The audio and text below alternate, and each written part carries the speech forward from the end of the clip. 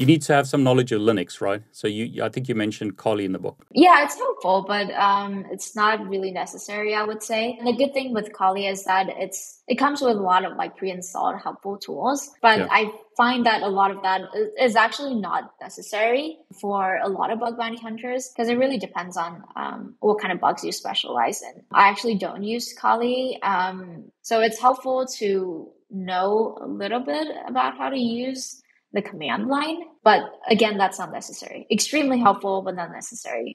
Programming too. I think it's extremely helpful to know how to program, but not necessary at the same time. That's my next question. Do I need to learn to code? I know a lot of bug hunters who are successful and don't program. Learning programming is really useful for starting to learn how to automate a lot of the tedious parts of bug hunting, like reconning or scanning. Any recommendations? Is it JavaScript? Is it Python?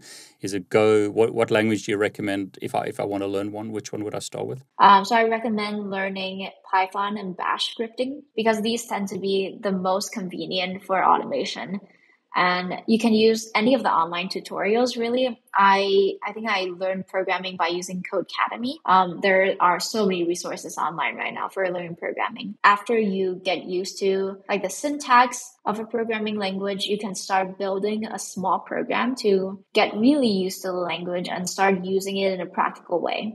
So in my book, I have a chapter where I talk about how to build a really simple recon script step by step. So that's like a really good example project to start off writing some code to automate hacking.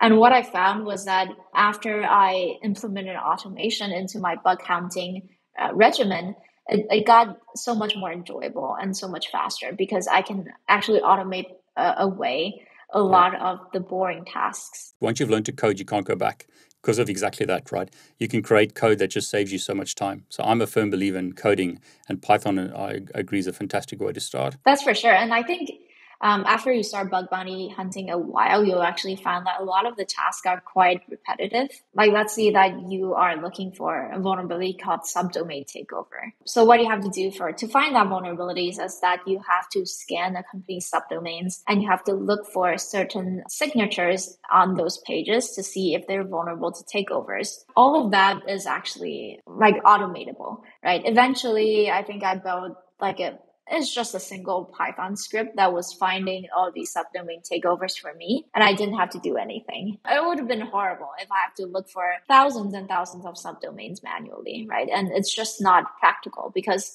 someone else would have an automation script and someone else would find the vulnerability faster than you. That's the real advantage of automating your bug bounties.